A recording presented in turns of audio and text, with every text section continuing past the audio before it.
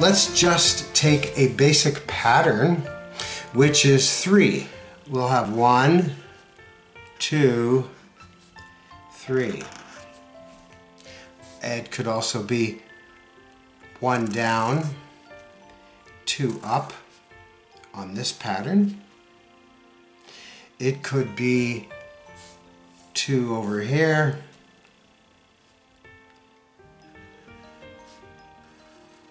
followed with 1 here. That's the 3 or the Y pattern. Another one, if you want to go to 4, of course 4 is easy.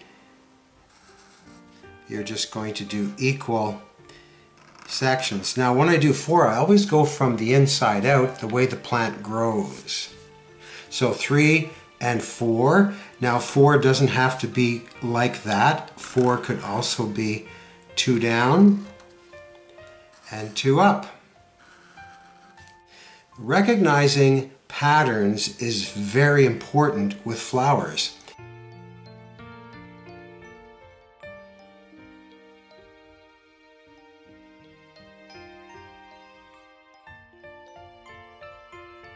We could have 3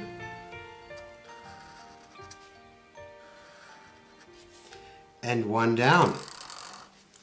You could even have 4 all the way around, just 4 straight across. So that's 4. Now here would be a 5 pattern. Just think of a star or a person. A head, 2 arms, and 2 feet. Many, many flowers use the 5 pattern.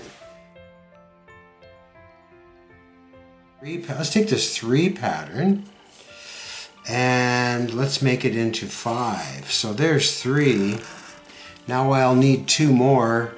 I'm just going to, well, no, it's going to be a little different,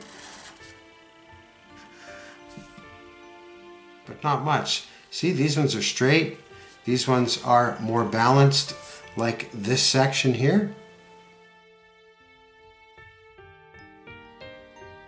Coming in like a triangle with 1 on top. Oh, well, 6 would probably, there we go, 1, 2, 3, 4, 5, 6.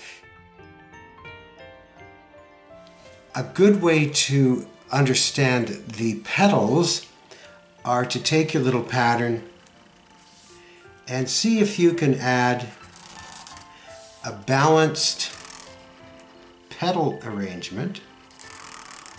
Now you'll notice that at some point my petals are going to have to hop over the other petal.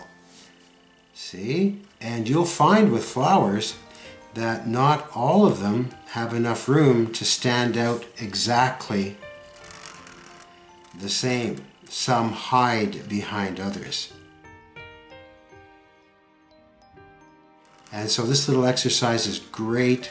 You can actually make your own flowers. Let's put a little bit of something in the middle here. And we'll add little dots. So you're using geometric shapes, which nature uses all the time. And let's add some zigzags on this one. It also works for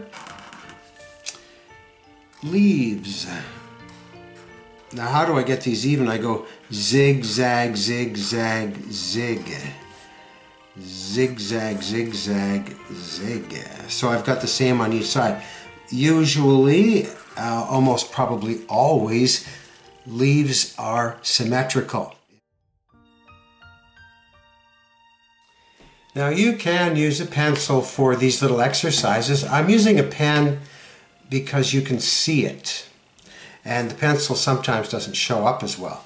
Let's understand a big thing in flowers, and that's called foreshortening. You know, you can look at a flower from above and it will look something like this. Let's take the humble dandelion.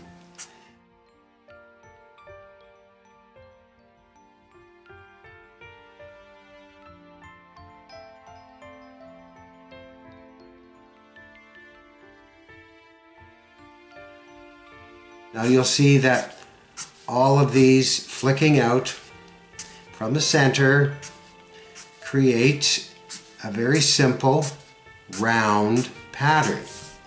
If I want that flower to turn on the side, I have to start not with a circle as we did with this one, thinking with a circle.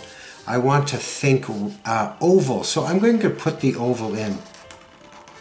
And the petals that are closest to you are going to be shorter. See? And then as we get to the side, they get longer. This is to create what's called a foreshortened image of your flower. And you can get this by simply picking up a dandelion or a daisy and actually just looking at it. So now I'm going to adjust it a bit. And the shortest ones are right in the middle there. Say we had a flower arrangement. We'll put a couple round ones and a couple oval, some more rounds, oval, oval, and let's say we just had a small zigzag around each one. You'll notice these all look the same, but these ones will be foreshortened. Oh, gotta hop over there. See? Foreshortened. And these ones would be round. So there's lots of hopping over. You're hopping over other flowers. If you don't do that, all your flowers will look isolated. So we'll try this one. And this is merely an exercise for you to get used to the petals and where they're going to be, especially if you're doing a design like this. So maybe they're sunflowers. And then down we go. Maybe this one's turning. And there's lots of hopping over to do, see?